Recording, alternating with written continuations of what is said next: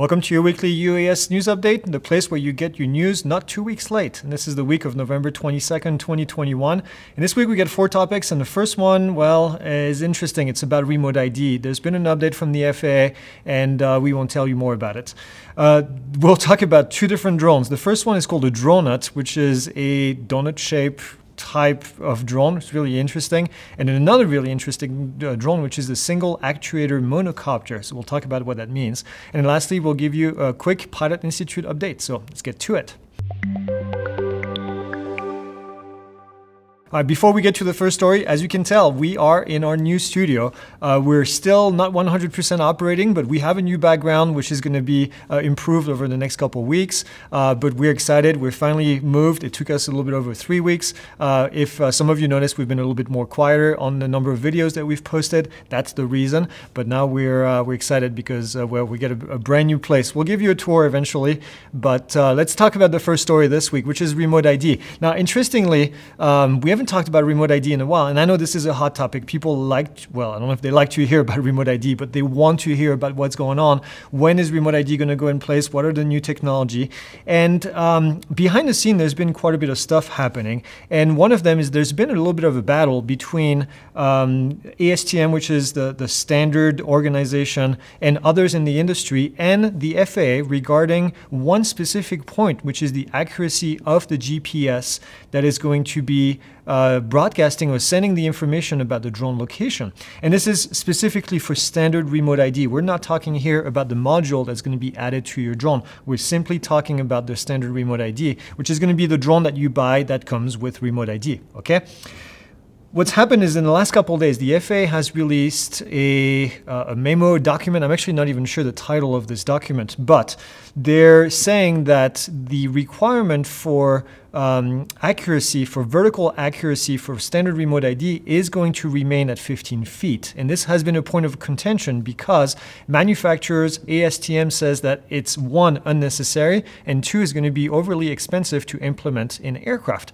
And if you remember, we've talked about remote ID in the past and the fact that possibly remote ID is going to be implemented retroactively in older aircraft by simply having a software update, which is what some manufacturers, including DJI, have been hinting at that they're trying to do, which means that you wouldn't have to get a module. You could simply just retroactively have your drone changed with a firmware update. This looks like it may not be possible now because of this 15-foot accuracy. It means that it would require additional equipment on board of the aircraft to create this type of accuracy, specifically GNSS, which is the type of GPS technology that is more accurate. This is not really great news, quite frankly. Remember, as of September 2022, which is quickly approaching, we're almost at the end of 2021 now, which is quickly approaching, the manufacturers are going to have their drones comply with remote ID, which means they need to submit their paperwork eventually to the FAA to get all that stuff done. So this is a bit of a kickback, quite frankly. This is something that's going to put us a little bit behind, I think, us being the industry in general, because I don't think we're going to have that technology ready as we were expecting it to be. So I'm sure there will be more as this progresses, but this is kind of a fairly new thing.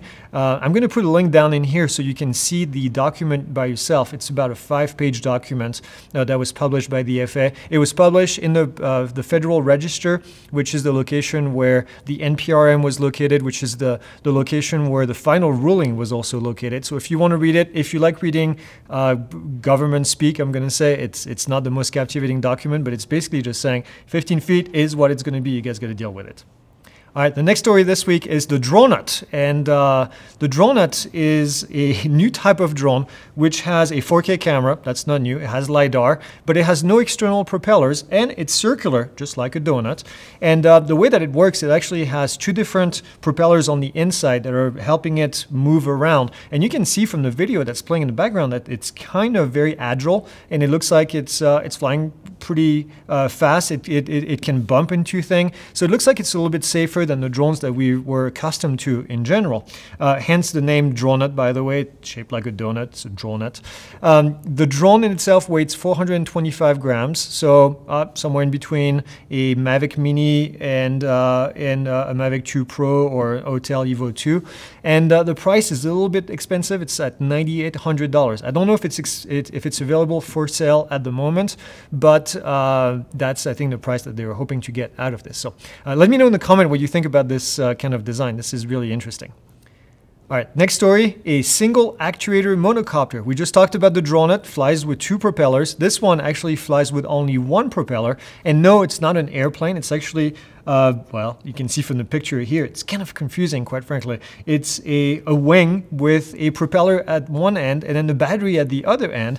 And it feels like it's flying, well, it's got really interesting flying characteristics, I think. It would be cool to actually see a video of this in flight, but let me know what you think of this kind of design. This looks like it's somebody's thesis maybe, and probably the design that's ever going to be used in real life, but I think it's interesting to see the innovation out there. And the last thing this week is we have our Black Friday sale going on today, very strong for the rest of the weekend as well. Our entire catalog is available at a very steep discount. This is the only time of year that we discount the catalog the way that we do. This includes our Part 107 Made Easy for $119, which is typically $149. And also we have our Drone Business Combo, which is typically $200. This time is $149. So you can actually get one additional course that you usually don't get by just spending the same amount that you typically do. So this is a great deal. As always, you can find everything on pilotinstitute.com, and all of our courses come with lifetime access, so you can stock up and then just use the courses whenever you want. So with that said, I hope you guys had a great Thanksgiving. I hope you had some good time with the family if you traveled. I hope you all stay safe, and then I will see you guys next week.